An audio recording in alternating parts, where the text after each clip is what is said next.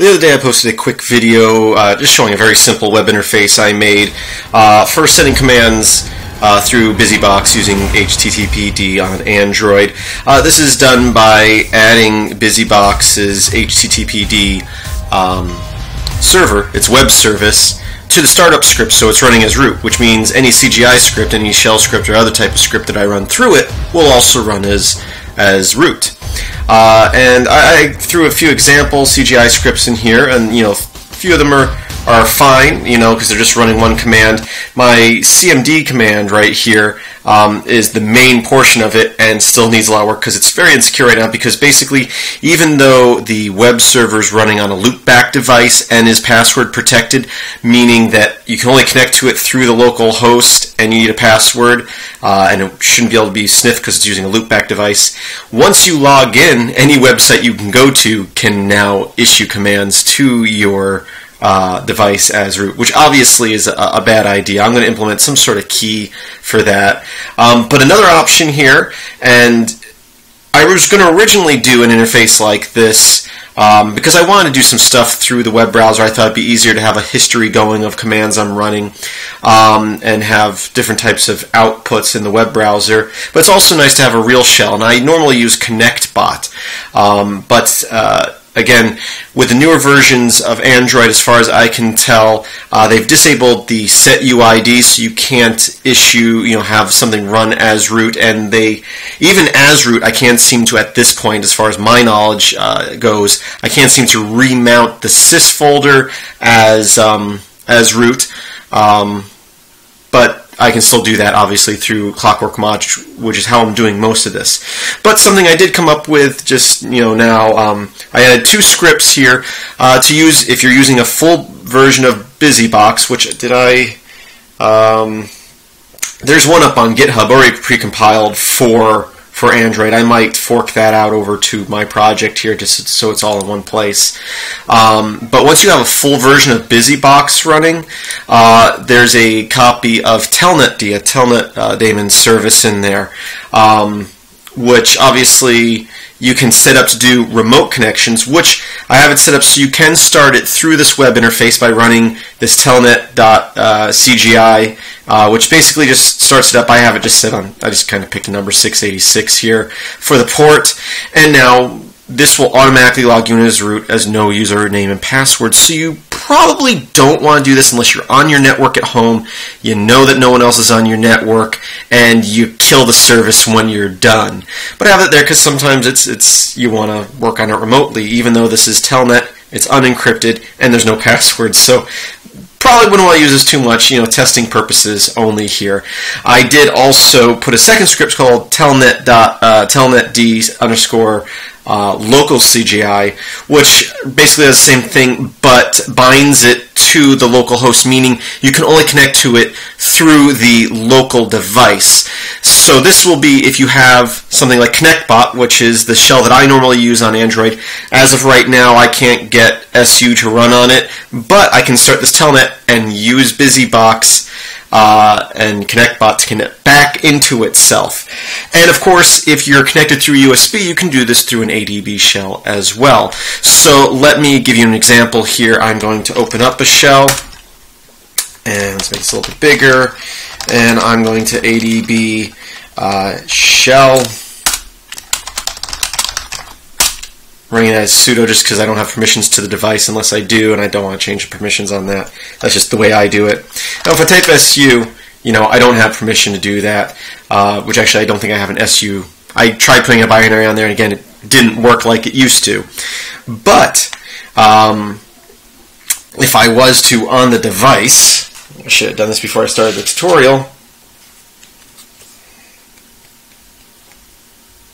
Actually, did I already do it? I might have already done it. If I do BusyBox Telnet, and I do 127.0.0.1, and I set to port 868, there we go. So once I start that service as root through my web interface, which still needs some work, but it's still relatively secure. Right now I can go into my web browser, connect to my local host, preferably in this case, again, since there's some security issues, I would do it as a private incognito window, start the service, and then kill the web browser. But the service should keep running, and here we can then, log in like so. So I am root now. Who am I? It's going to say user unknown, but you can see the UID is 0, so I am root. So there you go. This again is a loopback, so I can only do it from local device. I'm doing it right now through USB, through the ADB shell, but I can also do it on the device as through like ConnectBot or some other shell. Now, if I was to exit out completely, if I was to nmap, and so now I'm on my desktop device, and I nmap that device, which is on the network at port 102, I'm sorry, IP 102. Now you can see port 8080 here is showing as open, and that is actually the web browser, the BusyBox service I have running. But if I go to my web browser and I try to go to 192.168.1.102 at port 8080, it's going to say forbidden because it's only allowing loopback connections. So you can see there's a service running, but you're not able to connect to it. And even if you did, it's password protected, although it's not encrypted, but again, loopback device, so it does not matter. But you'll notice that we don't see port 8080. I can even, say, look at, port 868. It's saying it's closed. But again, if I connect to the device through the shell, so I'm, on that device, I can then use BusyBox Telnet client to connect to the Telnet server. I could type like so, and again I have root through that. Again, there's no username and password, but it can only be done through the local device, so it's basically no different than SU used to be. Actually, it might be slightly more secure, but just through obscurity, which isn't really good security. But before, you had an SU service on there that you would run to run as root with no username and passwords, and everyone knows you did that unless you changed it to something else. This is less likely, for someone to notice if you got some sort of malware on your device, which hopefully you're smart enough not to let that happen.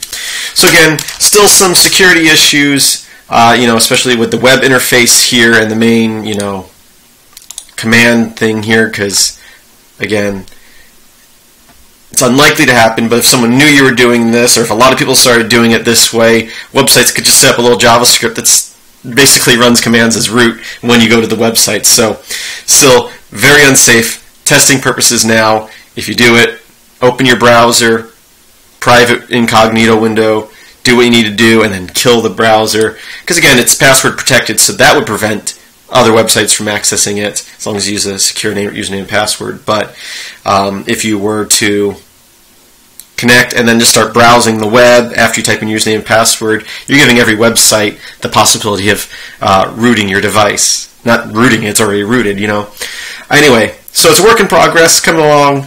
Definitely some stuff you might want to look at, but definitely some security issues we need to work on.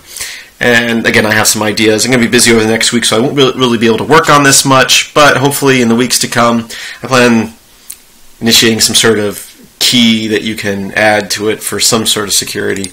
Anyway, this is just an overview. A lot of you may not understand anything I said, but those some of you more advanced medium users hopefully understood most of what I was talking about. Again, just an overview, keeping you up to date with what I'm working on. I thank you for watching. Please visit filmsbychris.com. That's Chris with a K. There should be a link in the description. All this code is up at GitHub. My username is MetalX1000. Right now, the project's called Shell Web UI, so you can search my projects, my repositories there, and have a look at that. And as always, I hope that you have a great day.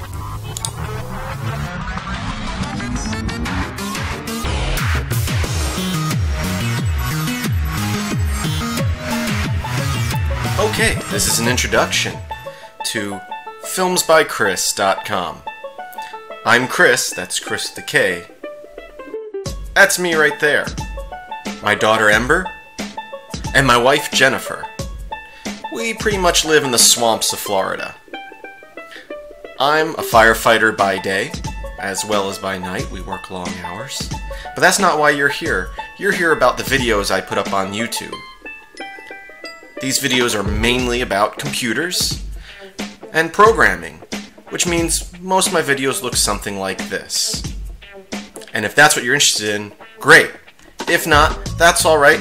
I do videos on other topics too, such as video editing, special effects, photo editing, 3D design, and music creation. If you are one of my viewers and you enjoy my videos, my Patreon page is a place where you can go to help support my videos. So I ask that you take the time to go to my Patreon page and look at different levels of rewards you can receive for different levels of backing. There should be a link in the description of this video if you are watching it on YouTube. Otherwise, you can visit patreon.com/MetalX1000. And I thank you for your time and your support. Have a great day.